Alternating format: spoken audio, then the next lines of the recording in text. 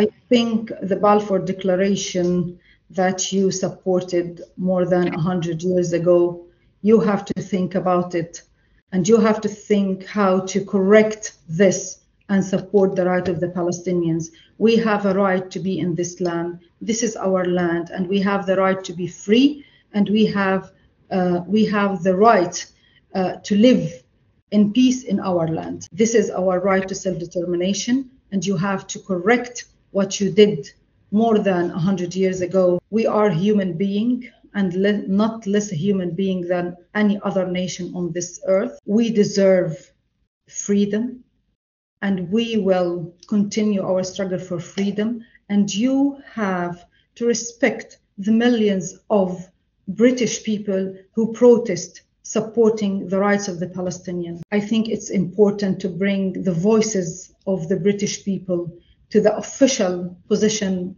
of the British government and to support the Palestinians. We have the right to live free on our land. I mean, if I wanted to be honest and frank, what I discovered, I myself, as a diplomat, as a politician, I could see that how the United States, they support Israel in this war.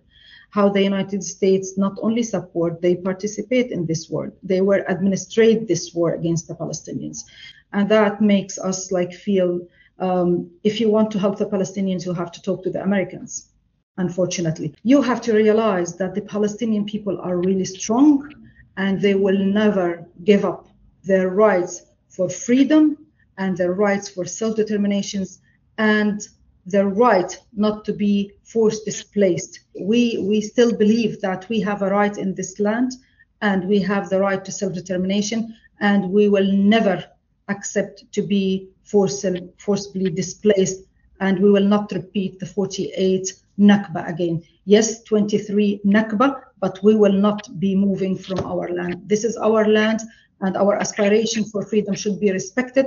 Our aspiration for freedom to be in our state of Palestine should be respected. We have the right to self-determination, and we have the right to be a free state. How the international community failed us, and you allow this atrocities, this killing of innocent people without even putting any effort, practical effort to stop this war.